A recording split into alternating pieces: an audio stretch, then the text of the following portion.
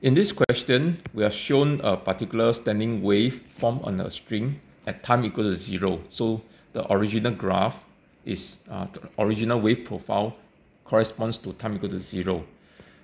I want to show you, right, what is the y against t graph for all the particles on the string. How do they look like?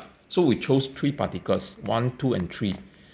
Correspondingly, right, we drawn the y against t of all these 3 particles. So 1 and 2, right, are between adjacent nodes.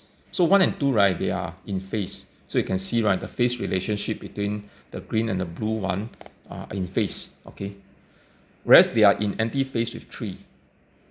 What these 3, right, differ is also their amplitude, okay? So you can see. And this is a graph, right, of y against time. So you can see after one period, which is 0.8 seconds, they will return back to the original position, okay? Yeah, so at 0.6 seconds, right, where are they? From this graph, right, it is quite clear that at 0.6 seconds, they will be all at the zero displacement position, equilibrium position. Yeah, so the string, right, will actually appear just flat at that moment in time, okay?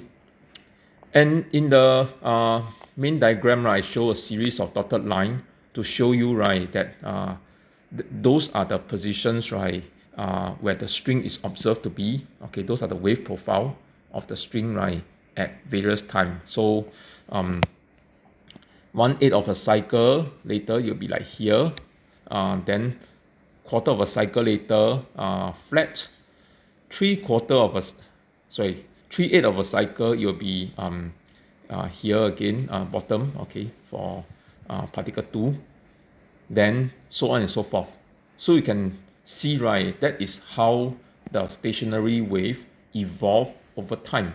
These are the subsequent instance waveform.